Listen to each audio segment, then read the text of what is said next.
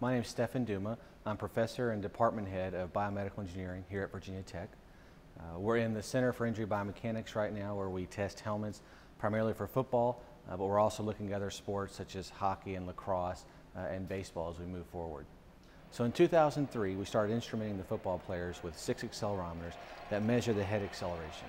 Transmits that wirelessly to the sideline, and we capture every single impact in practices and in games. We did this for the past 8 years, and if you look at all of our programs, we have over 1 million head impacts we can analyze. So we know exactly how many times players are hit, what direction, and how hard. We use that information to develop the basis and the foundation for our helmet evaluation system. So we tested 10 adult helmets. We took each one and cut it in half, and you can see here the very different technologies that companies use, from a foam to a buckling type system to a dashpot type system. There's a lot of very impressive engineering that goes into these helmets.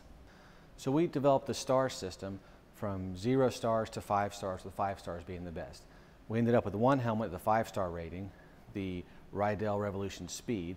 We had a group of helmets in the 4-star rating from manufacturers like Schutt, Zenith, and Rydell, and all the 4 and 5-star helmets are very good. At the other end of the spectrum, we found the VSR4 only had 1 star, and the worst performing was the Adams, which we gave a not recommended. We don't recommend players wear those helmets. Both of those helmets are very old style and old design, and the fundamental contribution we want to make is that if you have one of these older helmets, you'd be very advantaged to move to one of the newer helmets. One of the interesting findings was that cost is not related to performance. Some of the most expensive helmets were the worst performing. Some of the least expensive helmets were the best performing.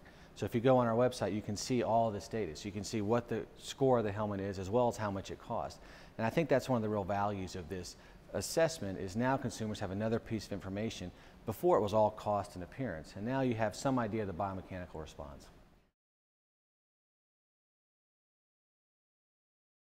Our plan is to do this on a yearly basis, and we'll update and modify our techniques with input from the manufacturers. So we'll plan to release another study in 2012, and this is because all the manufacturers create newer and better products. So there's new helmets that are coming out.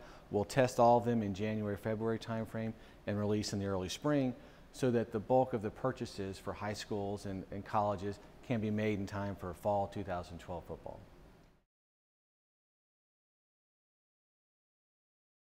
So we take no money from any manufacturer, even Rydell, even though we gave them the 5-star. We have no funding or income from the manufacturers, no royalties, and we have no royalties or income from the NFL. So we're a truly independent lab, and we just want to put this out there for consumers to use. One of the big questions is youth football.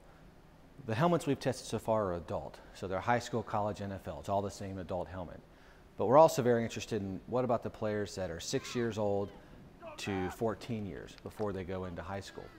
So this fall we're starting the first program that's ever looked at youth football. We're going to instrument a team that's 7 and 8 years old, collect the head accelerations, and the ultimate idea is, how do you design a football helmet for a little kid? Probably a lot different than you would design it for an adult, but we don't know that data. So we have to collect the information, see how hard they hit, how often they hit, what directions they hit, and then we can use that to design better helmets.